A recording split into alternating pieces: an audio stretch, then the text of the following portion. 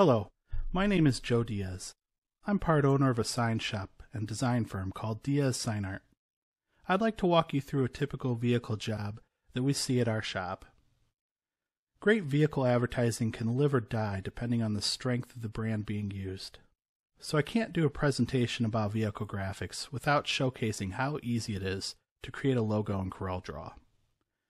That being said, I've chosen to speed this part of the presentation up so that we can focus more on laying out the truck graphics. The name of this business is called Keep Strong Home Security. The icon is made up of a castle, which is also called a keep, a lock, and a shield, which represents strength and protection. Now I'm creating a new file where I plan on laying out the partial wrap design for this truck. Once the file has been created, I import a photo of the truck. In this case, I'll be using a photo from a third-party stock photo site. But in many cases, we simply take a photo in-house. The next step is to make sure the photo is to scale. I do this by taking a measurement between 2 points on the truck. Then I create a box between those 2 points. Next, I input the measurement I took on the actual truck. Once the box is actual size, I copy the scaled up percentage, select the photo, and paste that amount into the percentage field, and now the photo is at full scale. Here you can see the full scale box now fits between the 2 points on the truck. Next, I click on the tab of the file where I created the logo, and I copy that logo, then paste it in the file with the truck layout. Then, I want to create an empty PowerClip frame to create the partial wrap part of the graphics. There are many ways to create this shape, but I prefer the accuracy I get by using the freehand and shape tools. I've sped this part of the video up so that we can quickly move on to the next part of this walkthrough. I prefer to use the PowerClip function for projects like this so that I can lay out my design for production, but also create a nice looking sketch that I can show the client. Here I am turning the shape I just created into an empty PowerClip frame. Then I can enter the PowerClip frame so that I can lay out the rest of this partial wrap.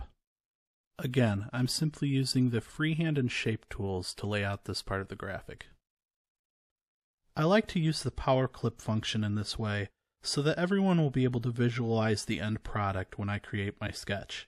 But I can also go into the PowerClip frame and grab the graphics I need for producing the actual wide format truck graphics. And because this will be a printed graphic, I can make sure excess material or a bleed is printed. I'm borrowing the shield shape from the logo so that I can create a repeating texture for the back section of the truck. This is an easy way to expand and enhance the brand we are trying to promote. Creating brand awareness is the #1 goal for this vehicle advertisement. I simply use the duplicate function or Control-D to build this repeating texture. Next, I position the repeating texture over the medium blue shape. A quick little tip for editing colors on the fly. If you select an object and while holding down the Control key, left-click on the color from the color palette, you will add a little bit of that color to the fill color of the shape you've selected. Here I'm using the PowerClip feature again. You can create PowerClips within PowerClips. Now it's time to add the web address using the text tool. Sign makers and vehicle wrap designers will love that you can filter fonts by style in CorelDRAW. It makes tracking down the perfect font for a job that much easier and is a huge time saver. Here I'm just tweaking the colors a little bit more. Now that I'm outside the PowerClip, you can start to visualize how the truck will end up looking. But I'm able to go into the PowerClip and make additional changes if I need to. Finally, I move the photo to the front layer. Then use the transparency tool and set the merge mode to multiply. This allows the lines and shading of the truck to appear over top of the graphics I created, and gives the whole sketch a more realistic look.